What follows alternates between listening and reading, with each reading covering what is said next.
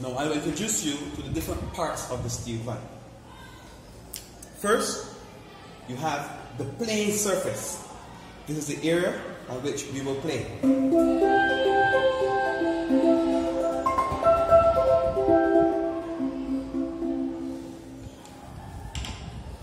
Next, we have the rim of the steel pan. This is the area that holds the playing surface. After the pan has been sunk with a hammer, this is the top of the pan, refers to as the rim. Following is the skirt. The skirt comes in many sizes. You can have a short skirt, a medium skirt. Sometimes the skirt, depending on what type of pan it is half the length or the full length of the actual oiled drum. Below the skirt, we have the belly. This is referred to as the belly. So let's go through these parts again. Playing surface, the rim,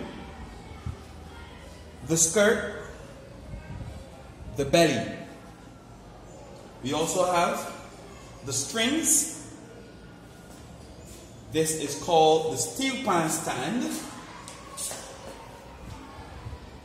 It looks like an H, the letter H.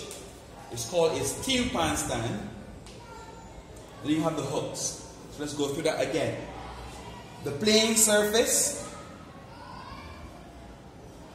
the rim,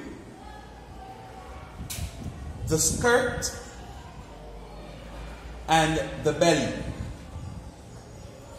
The strings, the steel pan stand, the hooks. Please be sure to remember them.